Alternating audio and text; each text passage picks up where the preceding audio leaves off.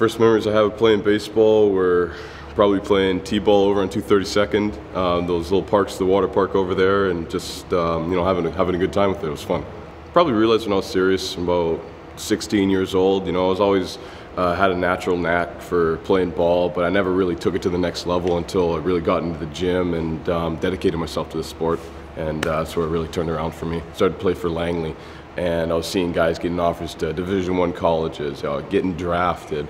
And it really motivated me. I think it really lit something up inside of me that made me want to pursue this as a career. And I didn't really realize what was involved until maybe late into my grade 12 year, when I started to really come on and get the same offers that other kids before me were getting. So I'm grateful enough to have been able to perform in showcases down south where I have gotten Division I offers. I was able to get drafted and just perform at the specific levels that I was at to get to single A, double A, and triple A.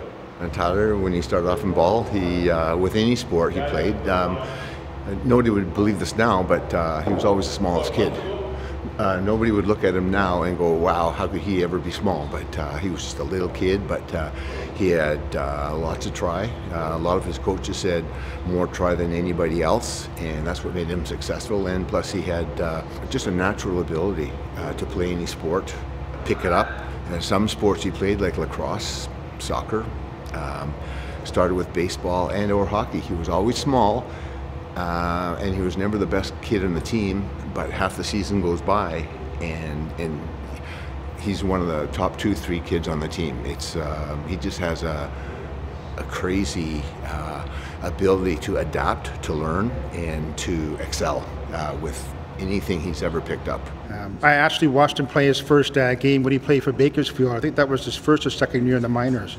He was struggling to play the first game, and I could see him out in left field on the sideline where the dugout was. The reason why he is where he is today, he's mentally tough. He never has a thought in his head that he got beaten. He knew what he had to do to get the job done, and that's what you need in today's game of baseball, is being mentally tough to get to the next level.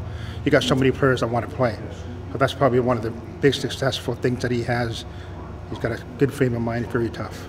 The last couple of years, they've been really fun for me. I'd probably throw it back to 2015 when I had a little bit of a breakout season over in California.